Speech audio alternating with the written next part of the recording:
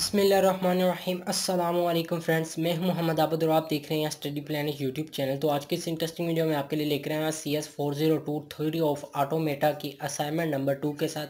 तो जैसा कि आपको मालूम है कि असाइनमेंट नंबर 2 आ चुकी है, तो मैं इसका सोल्यूशन आपके पास लेकर हाजिर हूं। तो चलिए बिना टाइम वेस्ट के अपनी वीडियो को स्टार्ट करते हैं और आपको सोल्यूशन प्रोवाइड करते हैं और आपको बताएंगे कि किस तरह से इस असाइनमेंट को सोल्व करना है। तो चलिए बिना टाइम वेस्ट के अपनी वीडियो को स्टार्ट कर लेते हैं।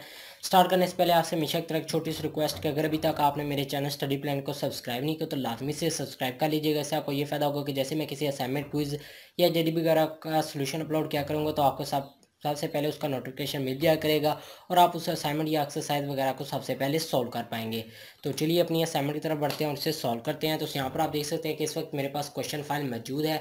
तो सबसे पहले तो ऊपर ऑब्जेक्टिव दिया गया है कि इस असाइनमेंट का मकसद क्या है, ठीक है। तो ये आपने पढ़ लेना है कि इस असाइनमेंट करने के बाद आप किस काबिल हो जाएंगे और क्या कौन कौन से कंसेप्ट आपके क्लियर होंगे। उसके बाद इंस्ट्रक्शन आ जाती हैं जो कि बहुत ही इंपॉर्टेंट है कि आपने किस फाइल फॉर्मेट में अपनी असाइनमेंट को सबमिट करना है और किस तरह से सबमिट करना है। तो आपने जो अपनी फ़ाइल को सबमिट करना है वो आपने डॉस या डॉस के फॉर्मेट में करनी है। इसके अलावा आपने किसी और फॉर्मेट में नहीं करनी।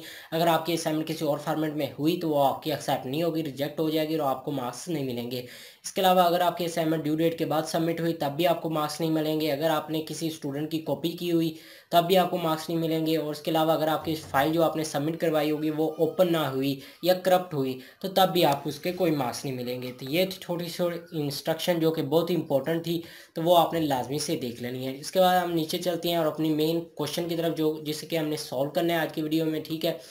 एक ही क्वेश्चन है, ठीक है, उसके 3 पार्ट्स हैं तो हम स्टेप बाय स्टेप उसे सॉल्व करेंगे। मैं पहले आप क्वेश्चन को अच्छी पढ़ते हैं, ठीक, उसके बाद हम इसे सॉल्व करेंगे। पहले right a regular expression for a language over alpha bat L is equal A B, ठीक है। हमने रेगुलर एक्सप्रेशन लिखनी है for a language over alphabet L accepting all the string, जो तमाम स्ट्रिंग को एक्सेप्ट करें and ending with B only, और बी पर एंड हो। Convert the given regular expression into an F A and then convert the N F A to D F A, ठीक है। पहले तो हमने एक्सप्रेशन को राइट करना है, ठीक है, रेगुलर एक्सप्रेशन को, ठीक है। उसके बाद हमने उस रेगुलर एक्सप्रेशन को एन एफ ए में कन्वर्ट करना है। उसके बाद हमने एन एफ ए को डी एफ ए में कन्वर्ट कर देना है, ठीक है। रेगुलर एक्सप्रेशन को में कन्वर्ट करने के 4 मार्क्स हैं। उसके बाद एन एफ ए में कन्वर्ट करने के 8 मार्क्स हैं। उसके बाद डी एफ ए में करने के 8 मार्क्स हैं, यानी कि 20 मार्क्स का आपका एक ही क्वेश्चन है, ठीक है। उसके 3 पार्ट्स बन जाते हैं तो इसके आपके 20 मार्क्स मिलेंगे। तो इसके बाद आप यहाँ पर आप देख सकते हैं कि मेरे पास इस वक्त आंसर फाइल यानी कि क्वेश्चन का सॉल्यूशन मौजूद है, जिसका लिंक आपको फाइल का लिंक आपको डिस्क्रिप्शन में मिल जाएगा ताकि आपको प्रॉब्लम ना हो इस असाइनमेंट को सॉल्व करने में।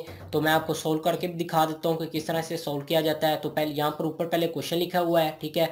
उसके बाद पहले तो हमने इसे रेगुलर एक्सप्रेशन में राइट कर दिया, ठीक है। रेगुलर एक्सप्रेशन इस तरह से आएगी, ठीक है। द अबव रेगुलर एक्सप्रेशन में B equal to the following N F A. पहले तो हमने इसे रेगुलर एक्सप्रेशन में लिख दिया। लिखने के बाद regular expression a plus B multiplied by B, ठीक है, क्योंकि उसने ऊपर बताया हुआ है be ending with B only, ठीक है, एंड बी पर होना चाहिए इसलिए बी आया है। तो द रेगुलर एक्सप्रेशन जो उसका हमने N F a regular expression का बनाना था वो आ जाएगा, ये रेगुलर एक्सप्रेशन आ जाएगा। ऊपर वाली जो हमने बनाई है रेगुलर एक्सप्रेशन का एन एफ ए ये आ जाएगा। उसके बाद हमने एन एफ ए को डी एफ ए में कन्वर्ट करना है। तो जैसे ही हम उसे the above N F A में भी equal to the following D F A, तो इसका जो डी एफ आएगा वो ये आ जाएगा। तो इस तरह से ये छोटा सा क्वेश्चन था, इतना ज़्यादा लंबा नहीं था। तो इस फाइल का लिंक भी आपको डिस्क्रिप्शन में मिल जाएगा, वहाँ से जाकर इस फाइल को भी डाउनलोड कर सकते हैं। तो मैं उम्मीद करता हूँ कि आपको वीडियो पसंद आई होगी। अगर वीडियो पसंद आती है तो इसे लाइक कीजिए, अपने दोस्तों के साथ भी शेयर कीजिए ताकि वो भी इस वीडियो को देखकर फ़ायदा उठा सकें। थैंक यू, अल्लाह हाफिज़।